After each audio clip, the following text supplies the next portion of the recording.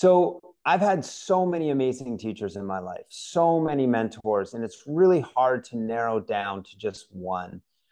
But I think as it relates to photography and art, there is one that stands out above all the rest. And it was my very first photography teacher. I didn't start taking pictures until I was 18 or 19 years old. I hadn't discovered the camera, but I thought I'd read a short passage about Andrew Phelps from my book, The Color of Everything, because I think it articulates so beautifully what he was and these few lessons that he taught me. It says, Andrew is a fine art photographer whose images are complex and simple at the same time, mysterious because they seem to be at battle with themselves. They reflect a deep understanding of photographic principle and theory, which I know nothing about. For me, photography is literal and impulsive, like I'm trying to catch moments falling past me. But his are deliberate, crafted, and made, not taken. They're responses to the world, not reactions to it. I show him my binder of pictures that jump and have no order or consistent style. I'm all eyes and no voice, and the images seem as scattered as my brain.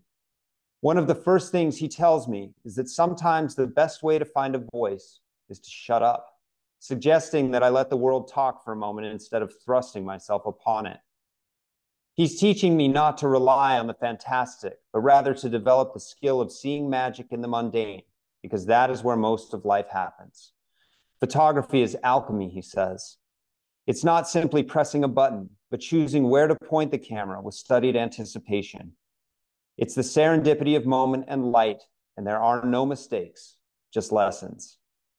Andrew was so incredible because he had a way of articulating what I needed to learn in a way that was digestible. He knew so much more than me. He had probably forgotten more about photography than I could ever learn. And yet he was capable of making it something that I could understand. And the greatest teachers take very complex things. Like, for example, riding a bike is very complex, but if somebody tries to teach you about the physics and the dynamics of that, it's not going to stick. What they teach you how to do is kind of boil it down into something that's understandable that you can replicate.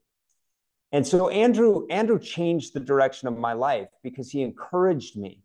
He said, look, I think you have the skills to make this work. I think you have the skills to make this a lifelong thing if you want to pursue it.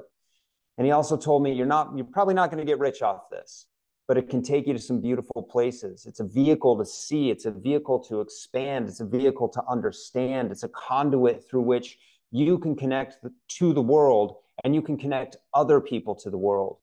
And for me, my purpose is that it's connecting people. It's bringing people into something that's unfamiliar and showing them in some ways how we're all the same and how we're all tied together in this big, beautiful experience. But the other thing that Andrew was so instrumental at teaching me was that there is one greatest teacher that we all have in our lives. And it's not somebody else, it's ourselves. And that doesn't mean that we're celebrating ourselves. It means that we, in all of our complexity, are our greatest teachers. We always will be. And that can come through teaching other people. I've learned so much through teaching other people and being forced to boil it down, articulate things simply so people can understand. But the other thing that was so instrumental about that is that we're our greatest teachers because we're full of mistakes, and mistakes are always an invitation to learn. So we're constantly interpreting the world, interpreting our actions, and correcting or moving through the world as it relates to the mistakes we've made. And the last thing that he taught me, he said this as he was dropping me off at the train station in Salzburg, Austria. This is where I learned from him. He said, Cory, it's so important that you remember one thing. And I was like, what? I was 20 years old. And he said, what you do can never be who you are. And what he meant by that is don't confuse doing with being. Don't confuse an action with your identity, because it can't be that. Nothing we do can actually be who we are. Who we are is so much more elemental, so much deeper.